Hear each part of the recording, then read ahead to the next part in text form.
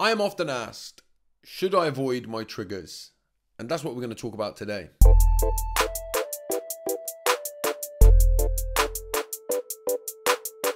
Welcome back, and first off, if you're new here and you want to learn about emotional health, recovering and healing from trauma, things like addiction and all things to do with the mental health conversation, then please make sure that you subscribed and turned on the notifications so you know each and every time I post a video. So today, I've been asked a lot quite recently actually, if when we're triggered, we should find ways to make sure that we avoid those emotional triggers. So I just want to quickly break this down in what hopefully will be a relatively short video today. Firstly, what I want to stress is that when we're in a triggered state, we know that there's consequences, and we know that that has implications on ourselves as well as the people around us, right? So I think what's important is that we have compassion for ourselves and we do what's right in the moment. If we're at the beginning of our healing journey, it may be that we do need to do a lot more of avoiding our triggers in order to not spend our whole time in this triggered state, okay? So it's really important to understand that what I'm going to say about why we maybe should start looking at our triggers does have a lot to do with where we're on our journey. So let's firstly start at that place of compassion, and we do what's right for us in the moment. As we start to progress through that healing journey and learn more about ourselves, I do think there needs to become time when we're ready to start to try and explore these triggers, and furthermore ask why they're coming up. So what is a trigger? When we talk about a trigger, we're talking about being in the moment and something, be it seeing something, hearing something, smelling something, touching something, having some kind of experience that sends our body into some kind of triggered state, which normally feels like some kind of overwhelm. We often have reactions to our triggered state. So when I'm in a triggered state, I often pump my chest out and get a little bit ranty. That's a reaction to the internal feeling, and the internal feeling is much more of the body rushing around and is closer to overwhelm and anxiety. So that's what we're talking about when we're talking about triggers, right?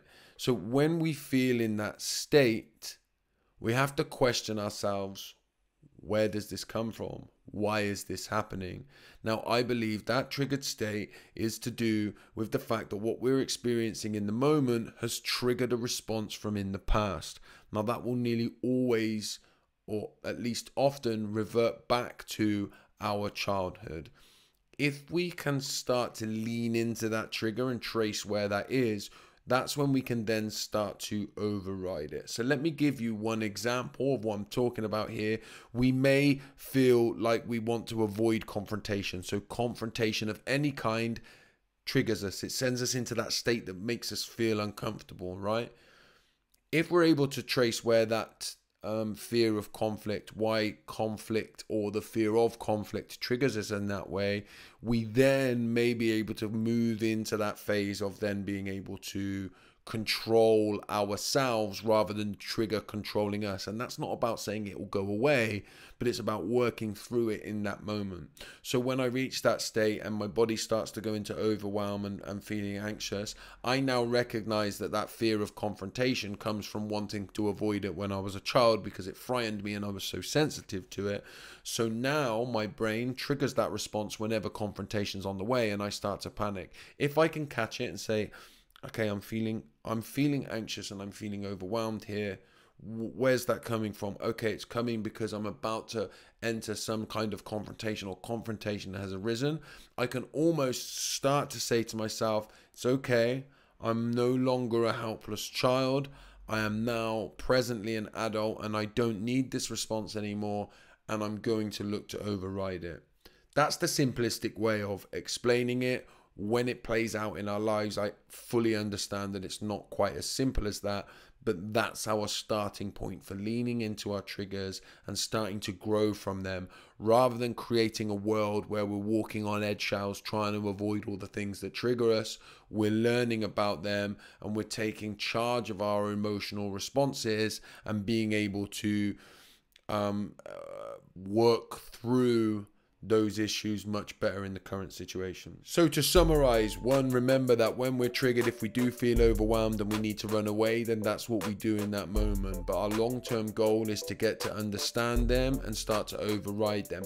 We cannot change the ways we feel, but we can change the ways that we react to how we feel. And that's what we're working towards with compassion and always forgiving ourselves when we do fall short of the end goal.